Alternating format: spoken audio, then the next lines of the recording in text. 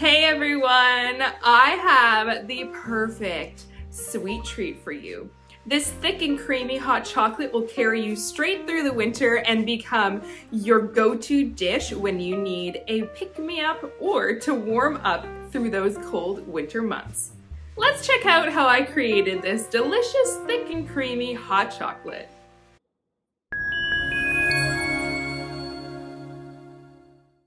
Let's start things off by adding 3/4 of a cup of full-fat milk or cream to a medium-sized dish.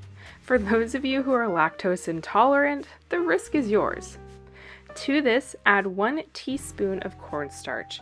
We need to whisk this until it's fully dissolved, and then you're going to set this aside for later. Now add 2½ tablespoons of cocoa powder to a fine wire strainer or a sieve. Sift the cocoa powder to remove the lumps by tapping.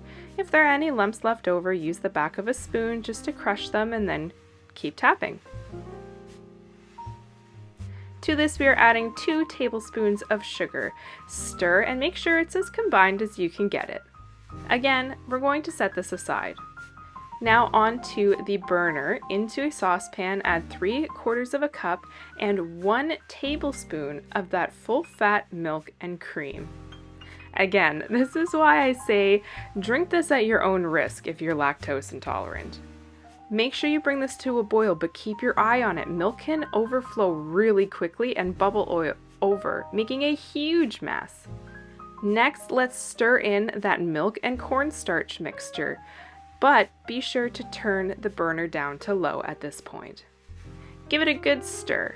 Then we're going to slowly combine the cocoa powder and sugar.